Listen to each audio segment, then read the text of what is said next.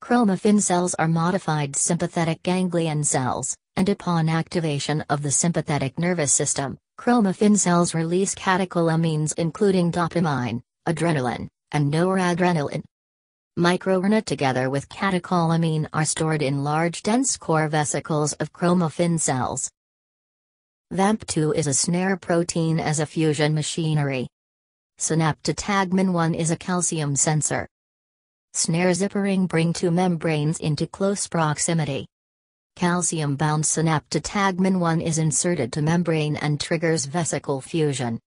MicroRNA can be released by vesicle fusion together with catecholamine in response to stimulation, thus contributing to cell-to-cell communication as a novel neuromodulator. Catecholamine activates its receptor. MicroRNA can be transported by endocytosis into the target cells, where it regulates gene expression.